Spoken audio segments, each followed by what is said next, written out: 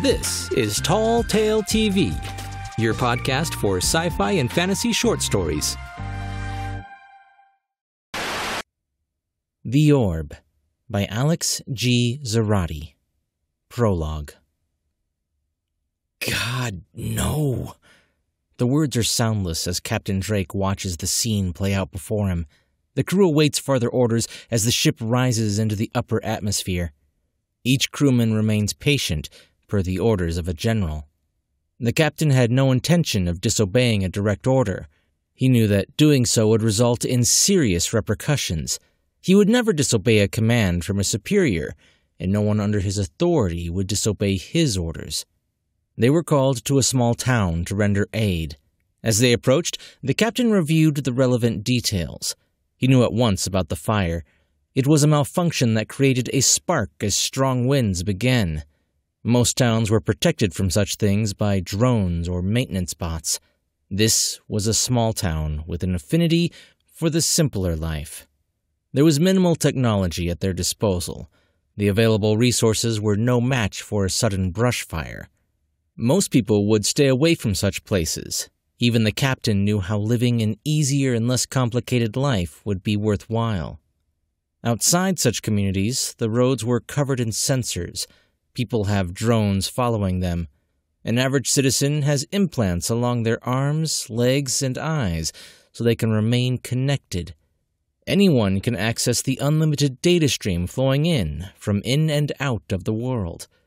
The vast majority of settlements living with embedded technology is average. To this community of historians and farmers, their preferred way of life is simple and rustic, but it is also less connected and close-knit. In an emergency, it also proves vulnerable. But everyone knows help is just a call away, the captain thought. Even as the fire began to spread outside of town, the bishop was underway. Captain Drake was prepared to send out a squad of drones. Each would begin fire suppressant waves followed by hoverbots made to carry villagers to safety. Before they were in range, the order came in. The ship's artificial intelligence relayed the message and took control of the ship. Lock down all launch bays immediately and return to upper atmosphere. Safety of ship in jeopardy. Order confirmation, General Elsor. As the ship began to lock down, the captain heard a faint voice. He opened all lines of communication, resulting in waves of overlapping white noise. Each frequency began to fall silent, the lines clear, allowing the captain to hear a single connection make it through. "No, wait! Help us!" The rest of the static goes quiet as all remaining comms close. Captain Drake watched the command crew follow the general's orders. All decks report immediate compliance. Maintenance locks down external ports with practiced ease. Soon, all crew members are returning to their individual stations. The captain activates max privacy setting on his command station. As the view to his station blurs, he does the unthinkable. "External image," Captain Drake orders. The command is simple for any other mission. This time, the AI displays a warning. The message from the general blinks. With a flick of his finger, the captain dismisses it. He orders the AI to delete his dismissal as soon as it clears his retinal display, taking a deep breath. "Do it, Bishop," he commands the AI, mouthing the words with care as he waits for the external view to show him what was happening. In his mind, he was hoping to see some unexpected danger that they missed. Perhaps a satellite crossing their low-orbit trajectory, or a passing ship, unaware of the fire, on a collision course with them. Maybe there was a dangerous gas fissure along the outskirts of town, and the fire was about to ignite it. The captain expects to see any number of reasons that would soon allow him and his crew to finish the rescue. The image is activated at last, and the captain peers hard into the display. At first, he only sees the land stretched out in all directions, but as he takes control of the view, he sees the fire. "Magnify," he mouths, going to sub-audible commands. The image magnifies. He sees the fire still outside of town as it engulfs the area with increasing ferocity. He increases to maximum magnification. A moment later, he follows the path of destruction to the center of town, where the population has gathered. He sees the gathered crowd using their limited technology to protect themselves.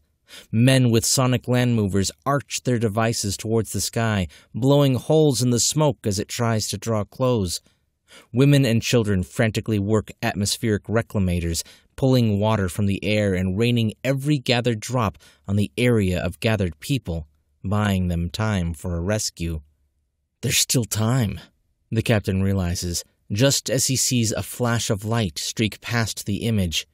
He instinctively locks on and identifies it, a moment before detonation.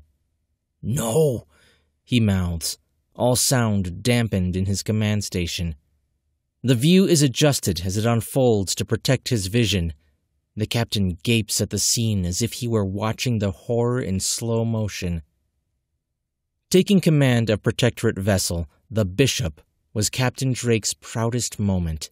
He worked his way up the ranks for years, hoping to send the announcement to his grandfather. He missed the opportunity by a few years, but his mother told him every chance she could how proud she was and how proud his grandfather would have been. No! The image before his eyes is slowed down. When the ceremony transferring command ended, Captain Drake was led to medical. Security implants. He received them on his temples, along his wrists, and along his spine. Each served a purpose. At the time, the excitement of having control of a Protectorate ship was intoxicating. It only took a few minutes of time, but when it was done, the captain had every system on the ship under his control. Being the captain of a Protectorate vessel was an adventure he had long wanted to experience. No! The object entering the atmosphere is familiar to him. He wanted to know everything about protecting the system from any and all dangers. Understanding what to do in any event was critical to his command. He studied every danger from microscopic nanoclouds to global catastrophes. He prepared himself for any eventuality so he could be the best captain in the fleet. Perhaps someday, he mused, I'll honor the memory of my grandfather by saving a fraction of the lives he did. No! It's no larger than a small shuttle and nearly twice the size of a probe. He watches it speed through the clouds towards the center of town. In the time it takes him to think a single word, he knows it's too late. Taking command of the Bishop was what he always wanted. He didn't mind how the AI from his prior command of an engineering vessel had technical difficulties requiring constant maintenance. He dealt with every challenging step of his command with determination and pride. His grandfather would be proud, and no matter what happened, he knew he would someday protect others. No! The flash of light fills the world, and Captain Drake watches in horror as a new fire ignites, made up of exploding buildings, homes, and people. Captain Drake opens his eyes, the room around him coming into focus, the failed mission now over a week past. He has not dared tell anyone what he witnessed, but with each day that passes, he knows that his promise to his grandfather wasn't kept. He knows what he must do and feels himself shudder at the thought. Around him, the walls of the room change from a deep crimson to a lighter beige. The captain begins moving towards the door, seeing the clarity of each panel around him and the radiance of color, both actual and projected. Behind him, the bed grows dull and blurs into a field of gray, as if a wall had appeared to conceal it. He takes another step, and the room grows brighter. The walls and ceiling continue to lighten as he approaches the door. He pauses, looking down to his hands. The outstretched fingers turn back and forth, from knuckles to palm, scrutinized as if he were looking at the hands of a stranger. "Log," he whispers, and glances up as a glowing blue line appears. It stretches before him the length of his shoulders, like an imagined horizon line coming into reality. The captain takes another moment to collect his thoughts, certain his words will remain in existence even if his life comes to an end. "There is fear we must endure in our lives," he begins, seeing the blue line vibrate with each word, recording his voice and image. "Fear of the unknown, fear of losing what you have." The captain pauses, thinking of what has happened and what is coming. "Fear of the truth," he says with a sigh, turning to face his room again and ignoring the blue line as it follows him. The glowing blue line records his words, spiking like static at his voice, making him think of a heart monitor. The line ends its movement as he falls silent, and in his mind, he hears a long-ago tone that filled him with dread. "I am Captain Drake, and I know fear." He looks into the eye line of the log recorder and says the words he thought would never come from his lips. "I formally resign my commission and request leave from my military service, effective immediately." The words activate multiple subcommands as the captain sends it out with one gesture, knowing if he held out for another moment that he may not send it at all. "Forgive me," he says to the empty room, and turns to face his quarters, activating drone maintenance to begin packing his things. Chapter 1. It took a year to find another ship, and to the surprise of his friends and family, Captain Drake chose a civilian vessel to command. No one understood the reasons he gave, and he offered little clarification. Prior to announcing his departure, he meticulously wiped the logs of what he had witnessed. Questions were asked often, and he did his best to maintain appearances. One answer was as good as another, but no answer was the truth. "I just thought it was time for a change," was a common reply. "My experience in the service will serve me well with other opportunities," was another. "Lies," he would tell himself. "Lies are all I can offer. If I don't get away, that's all I'll have left in my life." He realized he was looking for an escape, any escape from the familiar and from his failure. The Mary was the answer. A civilian vessel bound for deep space and scheduled to return in 7 years. Even better, with a destination taking them far from the home system, they would be on a suspension rotation, making the time they spent seem longer. Time dilation was the term used for these missions. Salvation was what it sounded like, a chance to go somewhere with no familiar faces and no one interested in his reasons for leaving the military. With luck, by the time he completed this tour of duty, he would be able to come to terms with the horrors of his past. "Begin personal message," the captain says, making a final walk around his home. "I leave this for my friends and family. I am sorry for skipping out on the farewells. I didn't want to make a fuss, so I lied about my departure being next month. I hope you can forgive me. I'll return in a few years with stories of exploration and a little self-discovery. I will miss you all and leave this as my personal goodbye without the hugs." The captain looks around the room and thinks about what to say, knowing he may be gone for a decade. "I made the choice to have a military career before grade school," he says, knowing he should mention his life and reasons for his departure. "My grandfather was the pride of the family tree, commanding both respect and admiration from all who came in contact with him. He recalls countless events he would see his grandfather attend, and the people who would stop mid-conversation to look in awe at the man.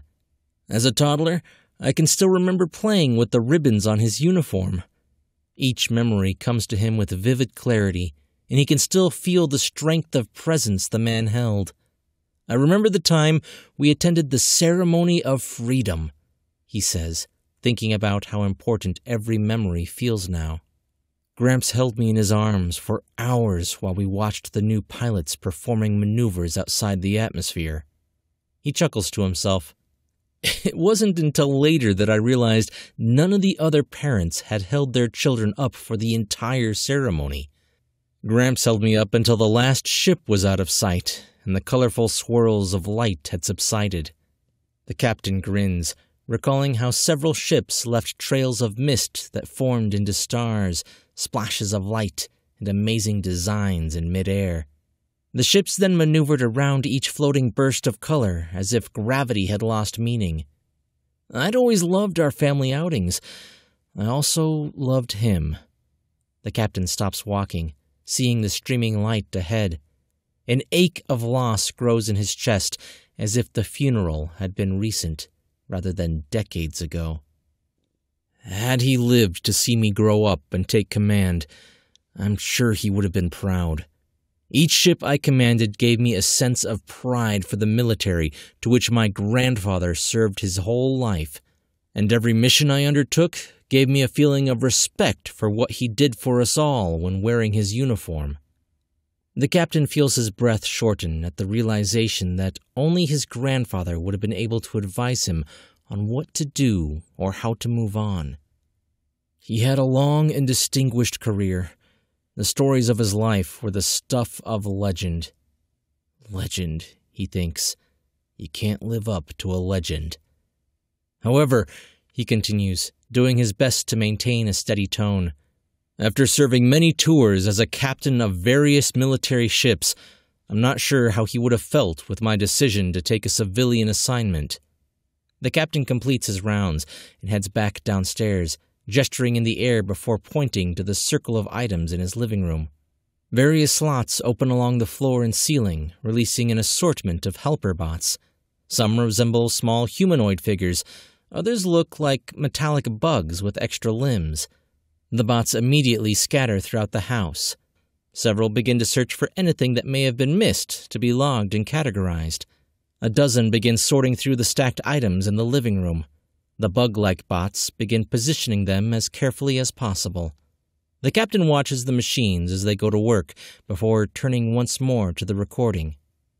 "This is my last batch of possessions," he says, gesturing to the stack of boxes containing the most memorable items. Some are gifts from friends or family, and others are personal mementos. He looks at the small box where an old pendant is stored with a picture of him and his grandparents from many years ago. A bot picks it up and repositions it along another set of boxes. The captain sighs. "I'm trying not to think of how different things must be in the military compared to civilian ships." He tries to sound confident as he ponders the shock he will feel, knowing the orders he was accustomed to give will now be made as someone holding a job rather than a command. I assume I'll need to prepare myself mentally to do away with the constant discipline of military protocol. I'll have to think of ways to make this assignment go smoother. I also assume that my biggest hurdle will require more attention to diplomacy during missions and less paperwork and oversight. Oversight. He recalls the aftermath of the incident and the endless oversight committee messengers, guiding him to what the official story would be as well as providing him with prepared statements. By the time he knew he needed to leave the service, the oversight for the most horrific event he ever witnessed ended up being treated as if it were a publicity stunt for safety measures and improved technology for our food producers. The notion of oversight will likely be replaced by a need for profitable results in every mission, he thinks, knowing how foolish it is to assume anything. I am also feeling a lot of stupidity in my assumptions, the captain says after a long pause. Preparing myself to captain civilians feels as pointless a notion as preparing myself for the breakup I had in junior high. I asked Gramps for advice when I saw signs of the breakup coming, and he told me that by the time I realized I was approaching a painful breakup, any preparation on my part was already too late to make a difference. The captain pauses, remembering how wise his grandfather had always been, wishing he could speak to him again. He was right. It took me more than a month to get over being dumped by Veronica. Damn, the man was smart. He chuckles, realizing some of his friends will listen to this message with their children. Scratch that last statement, he says, knowing that it may be deleted, but if anyone ever plays it back, a little extra effort will allow the person reviewing it an option to include deletions. The opening for captain was brought to me as I gathered my things to leave the Bishop. General Forks came into my quarters and said he remembered my interest in trying something new. The captain gestures to the door and sees the timer for departure materialize above the door. Almost time, he thinks, looking back at the stack of items he will take with him to a new ship and a new home. You know, after so much time under the thumb of the chain of command, I think I might like taking an assignment to a vessel of observation and exploration. The captain walks past the stacks and considers grabbing something to eat, activating the wall by the kitchen to see what is available. Prior military assignments did little for my authority, and I found all decisions to be second-guessed, often overridden by higher-ups. Waving past the fresh vegetables to the snacks, the captain realizes it would be best not to eat anything prior to travel. Getting sick on arrival might give a wrong first impression, he thinks, waving an arm across the display and seeing it go back to a blank wall with a painting of an ancient aircraft carrier from centuries past. Despite thinking how a civvy ship would make things less hectic, I still feel nervous, he thinks, staring at the image and wondering how much simpler times used to be. I guess all captains feel that way about a new assignment. The thought of traveling past the furthest exploration point and going where only the oldest probes have gone make him think of ancient ships going from one port of the world to the other, unable to see past the water surrounding them, relying on the stars above and clear weather.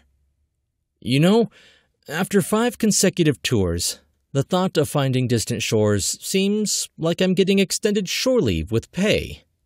The captain chuckles, turning away from the image of the ancient ship. I know this is not the farewell any of you expected, but I hope you understand this was something I had to do. Take care and drop me a line if you get the chance. I'll keep an eye out. Be well. The captain puts out a hand and the recording hologram and the dancing light halts. Compress and send to my family and friends exactly 1 hour after my departure. The captain sees the acknowledgement light blink once in the display, then turns away as it vanishes. Taking command shouldn't be the difficult part, he thinks, looking at the empty house and stacks of items he will take with him, leaving his home, his friends, and his world. In fact, all things considered, taking command may be the easiest thing. With a tap of the control band around his wrist, the captain brings up the information he will need for his trip. The command projects data into his ocular implant for private viewing. He reviews the scrolling text as he looks over to the archway leading to the kitchen. In one motion, he signals the bots to clear a way so he can initiate the sync. The Bexar space station is at the edge of the solar system, he reads, taking a look at the shape and dimensions of the tourist destination, set up with hundreds of telescopes, viewing rooms, and informational stations. Archways can access travel codes for any and all authorized travelers, he reads, knowing how even a child could travel to the station. The captain links his own archway to one set up for tourists. The coordinates take a moment to process, but after watching the image flicker for a second time with data, the axis light changes to a confirmation light. He looks down, checking his uniform out of habit. Gotta make sure I'm squared away, he thinks, knowing the act is pointless. His wrist vibrates as the ship's AI makes contact. The captain taps a few commands into the interface attached to his wrist and initiates the download of all secure files. He is surprised to see that there will be a greeting of his senior officers and feels more at ease with the familiar process. He verifies the data packet receipt and waits. I guess meeting the senior officers is similar to the routine military ships go through, the captain ponders, looking at the archway and watching the data scroll through his ocular implant. Taking command in the military requires extra formalities.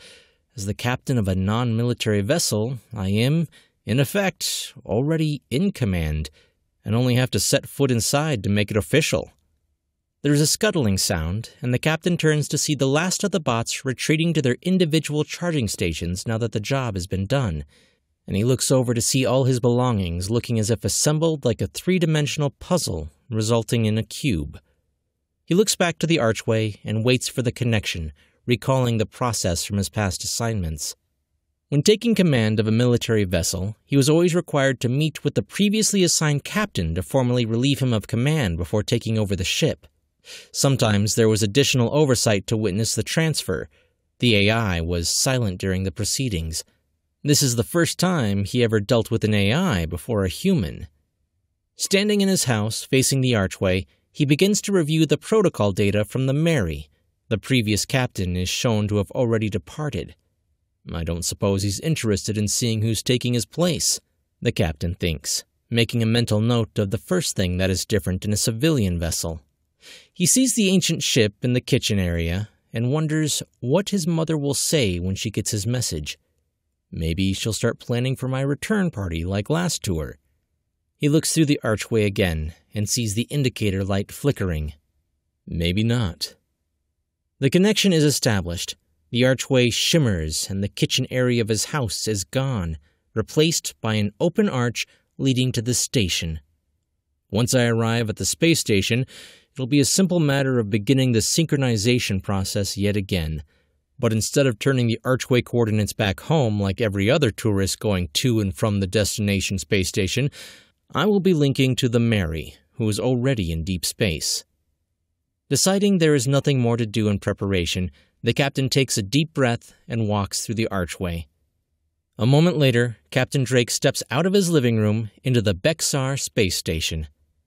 The sense of traveling from one part of the solar system to past its borders feels the same as if he had walked from one room to another. He feels a change in the air pressure despite the safety protocols first, then the temperature. It feels a little colder in here, but otherwise it's like walking from one room to another, he thinks, looking around. Technicians and tourists walk throughout the station, oblivious to his presence. Most are as uninterested in the captain as he is in them. The display console next to the arch holds a sign indicating the surrounding archways are for arrivals only. Looking over the data in his interface, he sees the area he will have to enter for the portal departing the station into deep space. The captain begins walking to the farthest portal, where only a few people ever venture. He turns a few times before noticing the archway tucked away from the main flow of people. It looks as if it may have some accumulation of oil in some areas of the console. This information tells him two things. First, it is maintained every few months along with the rest of the consoles on the station. And second, it is rarely, if ever, used. The captain steps up to the ebony portal and takes a deep breath as if preparing to dive into a pool. The communication line to the ship activates. The captain clears his throat. "Mary, synchronize link for my arrival." "Identify," a female voice replies. "Captain Brian Drake, assigned to Deep Space Exploration Vessel, the Mary." Alex G. Zarate is an active writer, dedicated novelist, eccentric artist, and keeper of the secrets of the universe. Alex published his first book in 2008, entitled The Orb, which you have just been listening to. It's a tale of space travel, exploration of the stars, and secret treachery only the ship's AI and the captain can uncover in order to save the ship. His next novel was the beginning of The Cat Rule Chronicles, Linked, a tale of 8-year-old Tommy Harris and his newly found kitten, Snowy, who shares his abilities with Tommy. Together they see beyond the veil of reality, save friends and family, and fight bullies and serial killers alike. Feel free to check them out, because space adventures and teleporting cats. Alex writes obsessively. He leaves his enclosed bubble of reality from time to time, taking landscape pictures and squinting at the ball of fire in the sky as he hikes the countryside, marveling at the world beyond his computer screen.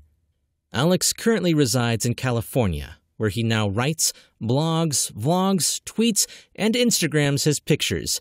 He sleeps between blinks.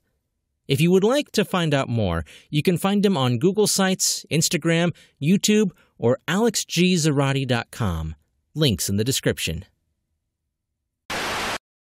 Thanks for listening. I hope you enjoyed the show.